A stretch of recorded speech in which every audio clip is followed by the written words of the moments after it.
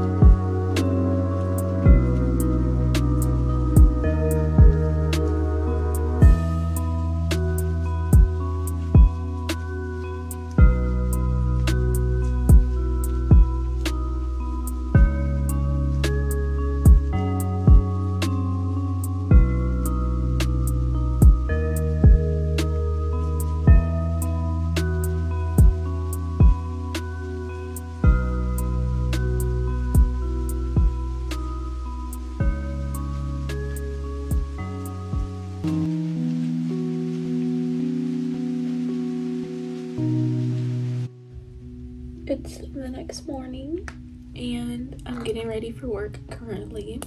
I just wanted to talk a little bit because how I was eating in my previous vlogs is pretty different from how I'm eating now.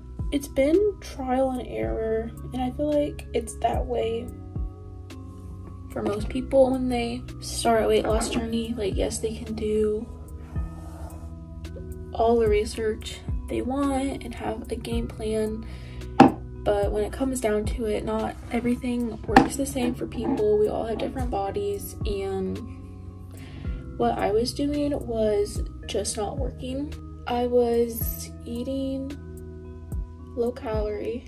I was eating 1,200 calories a day, and I was tracking it religiously. Like, there's no way I was off at all. I was weighing everything. I was taking into account oils, sauces. I always see people say, like, you might think you're eating 1,200, but you're actually not. You're actually eating this much. But no, I was counting correctly.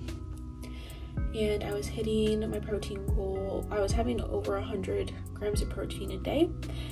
But I'm vegetarian, and most of that protein was coming from dairy products like whey protein and cottage cheese, yogurt, and yeah, that's where like most of the protein was coming from. Once I lost 10 pounds with doing that, after that I wasn't losing any weight, and it was like 2 weeks. For 2 or 3 weeks I was like, it doesn't seem normal to be hitting a plateau already so early on. So I don't know, I just knew that something was not working. And so I was doing more research, and I came to the conclusion, and I'm not sure I really want to talk about like why I came to this conclusion. I decided to try to be dairy and gluten free, and that's pretty hard to do. So it's not like perfect, but it's definitely way less than what I was eating before. I'm still trying to figure out like recipes and stuff that I can make while doing that. And I was also trying to be like low carb. And so like all three of those things together is really hard because I'm pretty picky. So I don't like a lot of vegetables. I've just always been really picky with food. So I've been eating a lot of protein shakes with some plant-based gluten-free protein and sandwiches and stuff, which I'm using keto bread, so that has gluten in it still, but I'm trying to find like a gluten-free bread that's not too high in carbs and is also dairy-free. Like I said, I'm not being perfect with it, so if I have the keto bread and I'm still losing weight, then it's gonna be like fine. Like I'm not just gonna completely cut out all of that, but it is significantly less than what I was doing before. And that was working. I lost 5 pounds pretty quickly, and then I kind of veered off of it for 2 weeks. Like I said, when I was like eating out more, and yeah, I was just maintaining my weight at that point. But I just really think that that's gonna work for me, and that's what I'm going to try to do for a while. You know, I can always change it if I find it's not sustainable or it's not working. Like, that's just the hardest part. Gotta find what works for you and whatever is sustainable, and that takes a lot of trial and error. We're not gonna get it perfect right off the bat. Yeah, so I just wanted to kind of talk about that a little bit and why I've changed what I was eating before. And being vegetarian isn't like a dietary choice. I know that it can be better for you to not eat meat. I've seen like the documentaries and like stuff like that, but my reasons for not eating meat is mostly for ethical and moral reasons, and just because I love animals so much. So that's my reasoning. It's not for a diet or anything like that. So I'm just getting ready for work. It's pretty gloomy outside. My husband and I haven't really gone on many walks lately. That's what we usually do. But we've been so exhausted. We were really wore out from painting our kitchen cabinets all weekend. He works pretty early in the mornings. He's up at like 3:30 and gets home around like 3:30. He gets pretty tired, and then I'm tired, and then we end up being lazy, which I know I shouldn't make any excuses, but maybe we'll start to go on walks more again, or I don't know. We used to go ice skating a lot, but we haven't done that in a while. We'll see. I know we need to, but we'll just see what the day brings.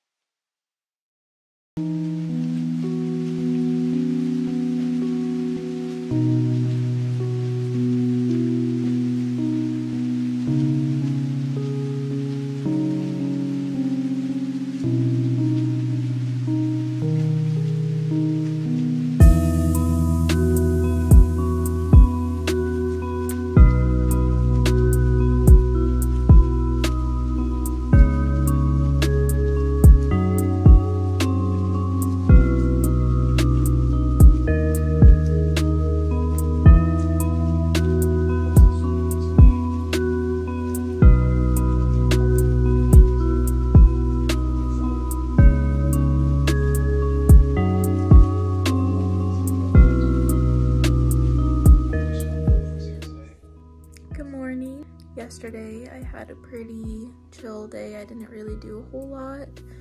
There was a lot going on at work, so once I came home I was kind of just over it and didn't want to do a whole lot. But yeah, this is a cat's tail. I feel like my vlogs during the working week. The weekdays are pretty monotonous. I know it's repetitive. My days just blend into one another, but there's not really much I can do about it. I have an accounting job. I'm at work from like 8:40 to 4:30, and then when I get home from work, I usually just want to spend time with my husband and my cats and crocheting. I look at it as I'm really focused on my food right now and trying to figure out all that, because I've always had a problem with binging. So that's like kind of my priority, and then I'll be able to transition into different phases of weight loss, like exercising more and working out. Like, I'm not really doing that right now, but I know it'll come. It's just right now I'm focusing on food, and that's kind of my mindset. I also have like 4 crochet orders for people that I need to finish. So with working, the only time that I really have to crochet is after work. I did finish one of the orders though. I'll get it. Here it is. It's pretty cute. I don't know how to pronounce the name of this. If you know what it is, then you know what it is. But it's really cute. So yeah, I finished that. I have to make another one of those. I have to make a baby blanket, a bandana headscarf thing, and a baby outfit. And then I'm also working on a project for myself, which is dragonfly curtains. So there's my little update and where my head's at, and I'll see you guys at lunch.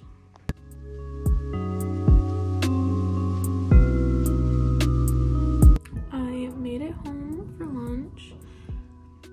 I felt like having breakfast food, so I'm having a boiled egg and 2 pieces of veggie bacon and 2 frozen waffles with some peanut butter and sugar-free syrup. So this whole thing's about 400 calories.